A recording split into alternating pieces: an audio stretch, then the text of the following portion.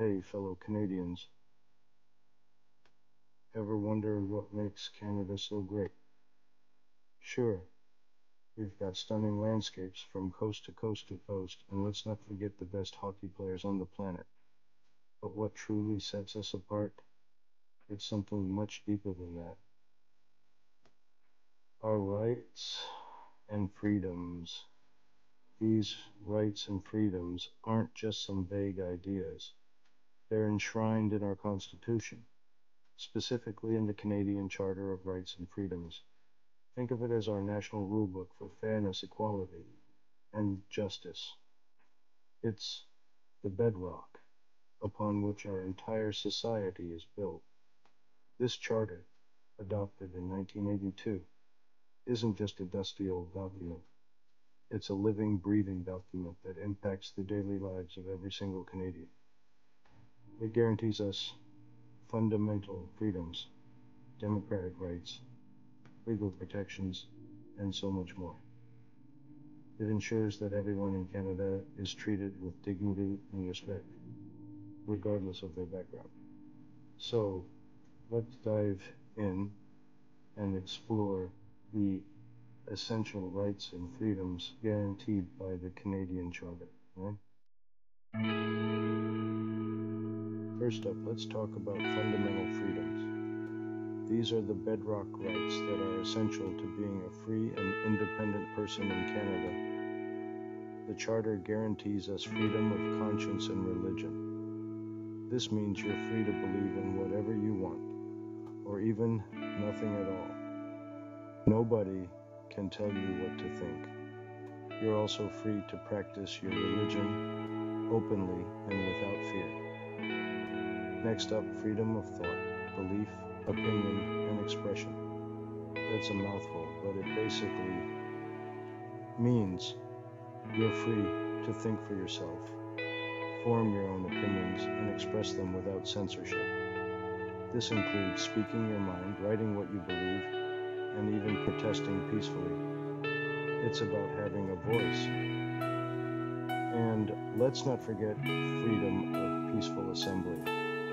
This means you have the right to gather peacefully with others, whether it's for a protest, a rally, or just a good old-fashioned kitchen party.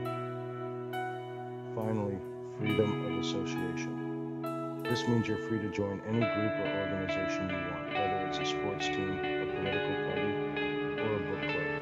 It's your choice. Now let's talk about our democratic rights. These are the rights that ensure we all have a say in how our country is run. First and foremost, the right to vote. Every citizen of Canada who is 18 years or older has the right to cast a ballot in elections. It doesn't matter your background, your beliefs, or your income level. Your vote is your voice. And it's not just about voting for others to represent. It's also about the right to run for office ourselves. That's right. Anyone who meets the eligibility criteria can throw their hat in the ring and campaign for public office. That's democracy in action. But our democratic rights go beyond just elections. We also have the right to democratic governance, which means our governments have to operate in a way that's accountable and transparent. They can't just do whatever they want. They have to answer to us, the people. We get the urge to pack your bags and explore this great land. Well, as Canadians, we have the right to do just that, thanks to our mobility rights. The Charter guarantees us the right to enter, remain in, and leave Canada. That means we're free to come and go as we please, whether we're returning home from a trip abroad or simply crossing provincial borders. But our mobility rights don't stop there. We also have the right to move to any province or territory and make a life for ourselves. This means we're free to work, study, or start a business anywhere in Canada without facing discrimination based on where we come from. This freedom of movement is a cornerstone of Canadian identity. It allows us to chase opportunities, connect with loved ones, and experience the vast diversity of our country. Section 5. Legal Rights. Protection under the law. Our legal rights ensure everyone in Canada is treated fairly and justly. The Charter guarantees the right to life, liberty, and security. We have the right to be safe and secure, both physically and in terms of personal autonomy. Police need a warrant to search our homes or belongings. If charged, we have rights to ensure fair treatment in court. This includes being presumed innocent until proven guilty, and the right to legal counsel. These rights protect us from arbitrary or abusive power by the state. Section 6. Equality Rights. Equal before and under the law.